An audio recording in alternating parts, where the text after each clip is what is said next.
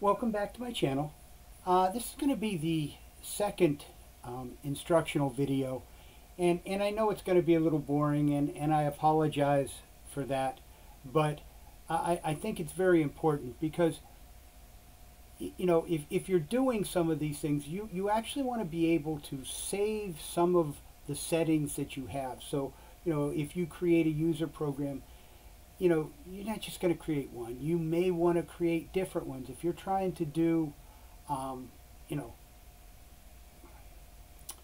a show for your family, you know, you might want one thing. Then for different songs, you might want something else. So you might want a number of different user programs that to be saved, along with some other things that you may want to save, or that you may want to do. For example, you can actually download from Roland expansion sounds, which I highly recommend doing, but again, I'll probably do that on a separate video, how to download those and install those into your computer. You know what? It's great. You know, it gives you extra sounds. But bottom line, how do we get that from, say, the internet into your accordion? Or how do we save things from your accordion to where they're safe? Okay? The answer is real simple. Okay? And you're going to see a lineup right here. I'm going to put it right up here. Okay? This is kind of like the top whatever. Actually, no. It's not. It's nothing. It's just a picture, okay, of one of these guys, a USB.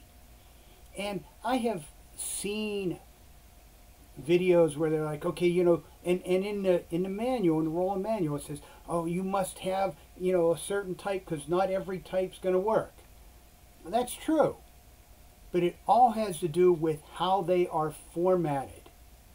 Formatting actually is a way of putting on one of these guys or one of these a roadmap that tells the computer how to read it. Where are things stored? Okay, and there are different types. Okay, for example, you can format something in a format called NTFS. That is great for storing large files. But we're not storing large files. If you try to put an NTFS formatted flash drive into your Roland, it will not read it. It will not read it. Okay? So when you go and you get one and you put it in your computer to format it, you'll see you could come up with the NTFS, which should be like right here. Okay? That's not going to work. Mistake. Don't do that. Okay? There's a pull down menu, which I should put up, and it's up here now, and you'll see that you have like 4 choices. What you want is FAT32. And before you get all upset thinking I'm calling your flash drive FAT, FAT is an acronym. Computer people use acronyms all the time. It actually stands for File Allocation Table. That's what FAT stands for, File Allocation Table. And that's simply a way for the computer to know where to find things on here. So really, doesn't matter what kind of flash drive you have. I have tried everything from a 2 gig up to 128 gig. And I have yet to have one not work on my Roland. Now, I would suggest, you know what, I don't even know if you can buy anything any smaller than an 8 gig flash drive anymore. So, you know, use an 8 gig. You're not going to have anywhere near enough information to fill it up, but they're cheap. I think they're like $4. You know, go to Walmart, you can pick them up pretty cheap. Okay, But anyway, a flash drive, any type of flash drive will work. You could have this type.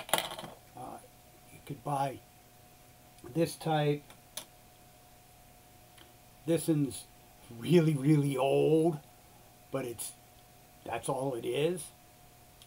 But anyway, you'll see now what it should be formatted to. Should be FAT32. That's the default format for a Windows computer. So anyway, once you have that, then you'll be able to store information from the internet and then copy it onto your Roland. You can save information from your Roland, because after you do a user program, you're going to want to save it just in case. You never know when you're going to have to reset your Roland back to factory specs. Okay, it does happen. Okay, so anyway, sorry this got a little longer than I wanted, but this is all about USBs and formatting them correctly to work with your Roland. All right, thank you for watching. Please like and subscribe. Take care.